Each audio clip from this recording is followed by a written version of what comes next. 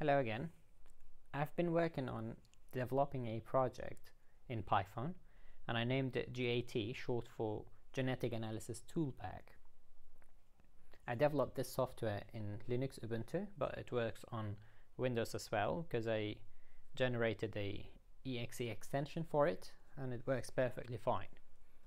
The source code of this software is like this one. So it took me a lot of time to write this software. As you can see, it's a long source code and it has several functionalities. I'm going to show you the functionalities. When I run the module, it gives you an output like this. This is the graphical user interface. I developed this GUI in Tkinter.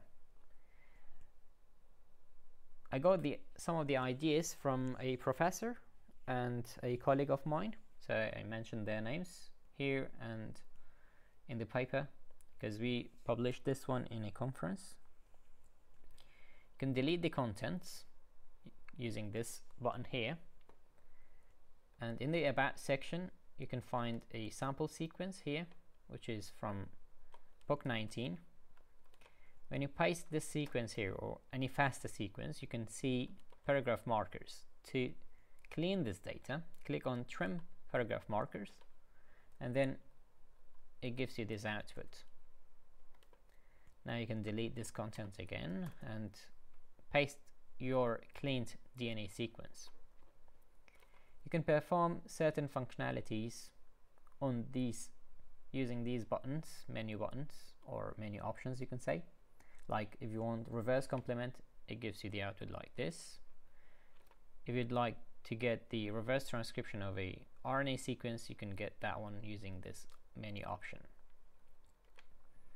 The nucleotide menu has two menu options, the mono-nucleotide frequency and di-nucleotide frequency. So this one here generates tabled and graphical output. So this is the nucleotide frequency output, which contains the number of each nucleotides and their total as well as their proportion.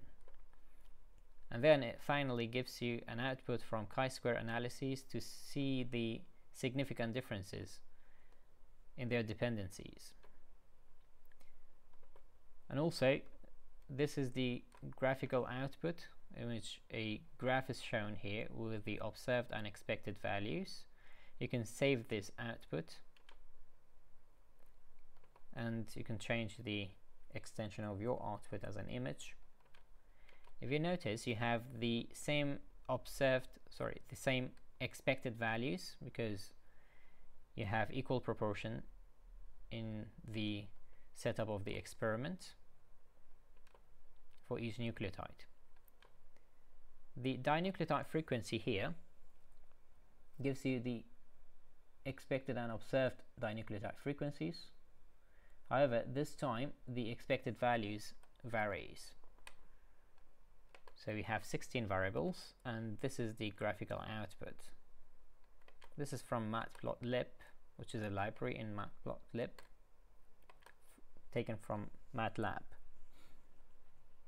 The Codon menu shows you codon frequency table like this one. It gives you the frequency of each codon in the codon usage family and their relative synonymous codon usage. And then it tells you that this one as well as these other three code for alanine and these 6 for arginine and so on. So it gives you all of the 20 amino acids with their corresponding codons and their relative synonymous codon usage. You can also perform codon optimization to E.coli genome for any DNA sequence. So since this DNA sequence belongs to E. coli and it has been optimized earlier, the optimization does not change significantly. So this is the optimization to E. coli genome, and you can get this one and copy and paste it there or anywhere. In the about section you can also find a tutorial and about the software and the developers.